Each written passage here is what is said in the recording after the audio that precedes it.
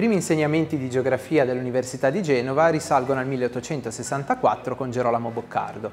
Fra 800 e 900 si susseguono poi diversi studiosi di spicco, fra cui i geologi Arturo Issel e Gaetano Rovereto, ma anche Bernardino Frescura che nel 1913 ottiene la prima cattedra di geografia economica e storia del commercio. Nel 1924 Paolo Revelli fonda la Scuola Speciale di Geografia, che conferiva il titolo per insegnare alle superiori e che nel 1935 fu sostituita dalla laurea biennale in geografia annessa alla facoltà di lettere. Il suo successore, Emilio Scarin, fu direttore dell'Istituto di Geografia fra il 1942 e il 1974 e contribuì a formare la scuola dei geografi genovesi che porterà avanti la tradizione fino al nuovo millennio.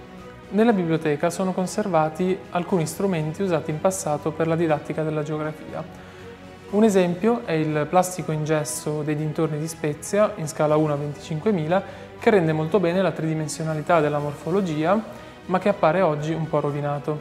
Osservandolo attentamente si possono individuare alcuni simboli tipici della cartografia, tra cui quelli che rappresentano i vigneti e i meandri del fiume Magra. Un altro strumento didattico che era diffuso anche nelle scuole superiori è il tellurio, un modellino che serviva per spiegare fenomeni astronomici terrestri e lunari rispetto al Sole.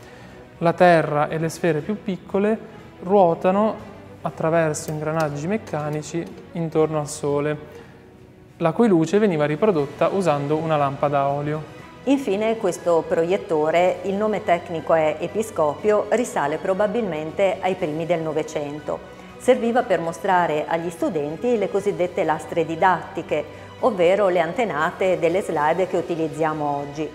Per l'occasione l'episcopio è stato reso nuovamente funzionante grazie al supporto tecnico del Dipartimento di Ingegneria Navale, Elettrica, Elettronica e delle Telecomunicazioni.